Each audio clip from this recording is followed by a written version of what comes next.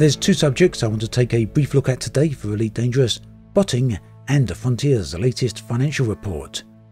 Now, the botting issue is tangentially related to this week's issue report, and I'll get to that in just a moment. First though, for those of you wondering what botting is, this is where players use automated accounts to achieve certain goals. This may be a single account or multiple accounts.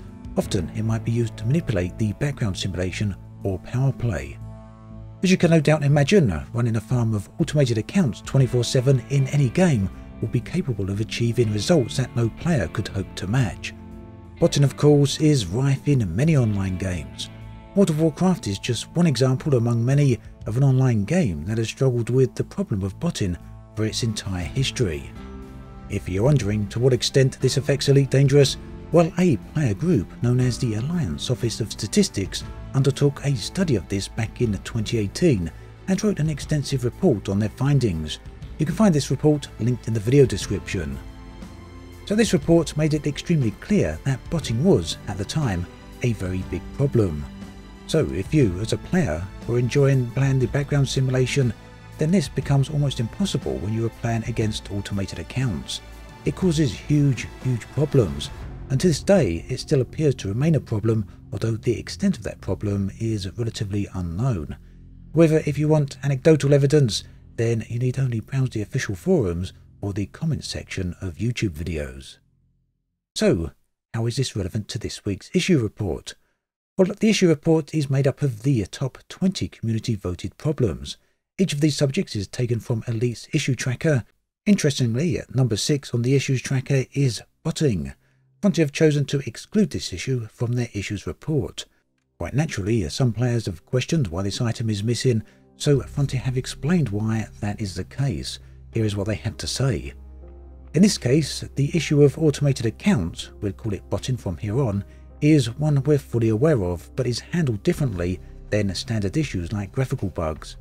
Bot detection and account moderation is an ongoing effort, and while we know botting is a problem, it has not been processed on the issue tracker the same way as a typical issue would be. Botting cannot be reproduced and confirmed internally like a typical bug, and therefore has not entered the acknowledged state. For our top 20 issues report, we gathered the issue list from those marked as acknowledged, which is why it did not appear. Now, personally, I feel this is an absolutely reasonable explanation. Obviously, if it's not acknowledged, then it perhaps shouldn't be on the issues report. There's also another element here, which is Frontier not being willing to discuss how and why certain botting takes place, and this really is a similar policy to any security hacking or scamming policy from any number of companies. As an analogy, it's unlikely that a security firm would disclose the specifics of how someone broke the security measures of their system. So yes, this makes sense. What doesn't make sense, however, is why Frontier have traditionally been reluctant to discuss bannings. Returning to the World of Warcraft example, Blizzard regularly will announce how many accounts they banned for cheating or botting. Many other games do the same as well. I have to wonder why Frontier appear to be unwilling to do the same. It would certainly give the community some confidence that the issue is being taken seriously. So do let me know your thoughts and feelings on this subject in the comment section below. Do you feel the number of banned accounts should be disclosed?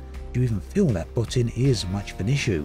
Or is it perhaps a subject that gets blown out of all proportion? Do let me know your thoughts in the comment section. Moving on to the second subject for this video then, Frontier's annual financials have been posted. These reports are a legal obligation for publicly traded companies within the UK, with Frontier having to disclose certain details about their business and their financial position. Keep in mind that this report is not aimed at the gaming community. This is firmly a business obligation, and as such might not contain certain gaming specific details we might otherwise like to see. So, what stands out in this particular report? Well, there's some details about Odyssey, but they are very limited. Regarding the launch of Odyssey, Frontier have this to say. Completing this large and complex expansion without the benefits of face-to-face collaboration was challenging, and despite a successful alpha period, unfortunately the launch was hindered by connectivity issues, and this turned the positive reception of the alpha to one of negativity. Despite its initial challenges, hundreds of thousands of players are enjoying their experience. I am delighted with the underlying achievement by our team and remain confident that more and more players will upgrade to Odyssey over time as we continue to refine the experience. So there's a lot to pick apart in that paragraph, but I'm not going to go into too much detail here. Firstly, based purely off forum posts, YouTube comments, Reddit posts and other social comments, I don't think that the Odyssey Alpha was particularly positive. Definitely a mixed bag there, at least as far as I could see and in my opinion. Secondly, was it really connectivity issues that caused Odyssey's launch to receive negativity? I think we all know the answer to that one. But there's little point dwelling too much on this. This is clearly the position that Frontier want to present to the business world, and personally I believe that speaks volumes about their take on things. Now, within the report, Frontier have avoided disclosing sales numbers for Odyssey. Meanwhile, Frontier's brokers have also released a report on the company. Keep in mind that the information in this report from Liberum is written for investors and so generally is designed to look positive. In this financial year then, Frontier's revenue has grown by 19%, with the total revenue generated being 90.7 million, compared to 76.1 million in the previous year. There's a small section on Odyssey and consoles. The news here is slim at best. The report reiterates that Frontier are focusing on the PC version of Odyssey. There's still no release information on when Odyssey will come to consoles. This obviously is going to be a major source of frustration to console players, and I can completely relate to that. Interestingly, the report points out that the PC has around 2/3 of the total Elite Dangerous player base.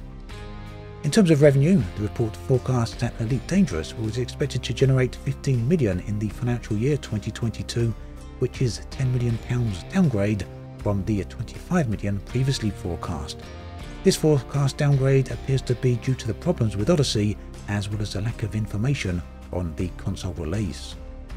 So there we have it. I was kind of hoping to see a bit more information on the specifics of Odyssey in this particular report, but it seems Frontier don't want to go into too much detail there. Again, on this subject, do let me know your thoughts and feelings in the comment section below. I'd love to hear from you. As always, thanks for watching, and I'll catch you guys and girls next time.